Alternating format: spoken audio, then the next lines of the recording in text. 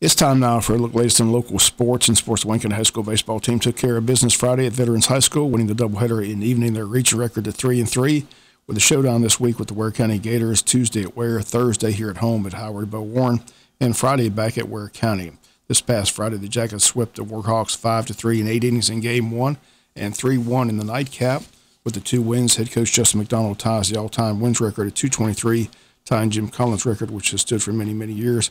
One more win, and Coach Justin McDonald becomes the all-time winningest baseball coach in school history. In Game 1 Friday, Jackets got a great pitching performance by sophomore Carson Shaver. He left the game with a 3-0 lead as he pitched 6 innings of shutout baseball, allowed just 1 hit all afternoon. In the bottom of the 7th, though, the Warhawks tied it with 1 base hit and 3 infield errors, and we went to extra innings. Asher Cathy led off with a double. Jackson Dolan got on base, and Joshua Campbell a key 2-run single to give the Jackets a 5-3 lead. And senior Asher Cathy closed it out in the bottom of the 8th, and Wayne wins Game 1 by a final of 5-3. 5 runs on 5 hits for Wayne, 3 runs on 3 hits for Veterans. In the nightcap, sophomore Gavin Mixon pitched a complete game, allowing just 1 run on 4 hits. Jackets get doubles by Tyler Walling and Miles Starling. Luke Boykin, back as DH, scored 3 runs in 2 games for the Jackets. Had 3 hits, drew 3 walks, and got on base 6 out of 9 times to the plate. In the doubleheader, good to have Luke Boykin back in that lineup, making a big difference. Jackets head to Ware County Tuesday night.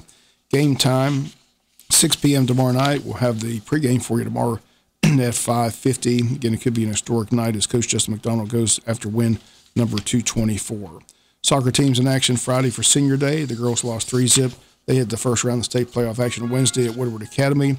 Golf team in action today. They're in Douglas for a meet that tees off at 1:30 this afternoon. They're at home Tuesday hosting Camden County at 3:30 p.m. Tennis teams are headed to Warner Robins today for the region tournament and seeding into the state tournament. Again, that takes place today up at Warner Robins High School. Atlanta Braves split the 4-game series at home with Cincinnati. They're currently 2-2, heading to a 3-game set with the Washington Nationals tonight. Game time right here on Big Dog Country, FM 105.5. First pitch at 7:20. And Scotty Scheffler wins the Masters. He shoots 10 under par. Rory McIlroy finished second at 7 under. Scheffler's first major of his career, currently ranked number 1 in the world on the PGA Tour. Tiger Woods completed the 4 rounds, finished at 13 over for the 4-day event. Tiger said he was just thankful to be back playing competitive golf. That's going to do it for latest in local sports.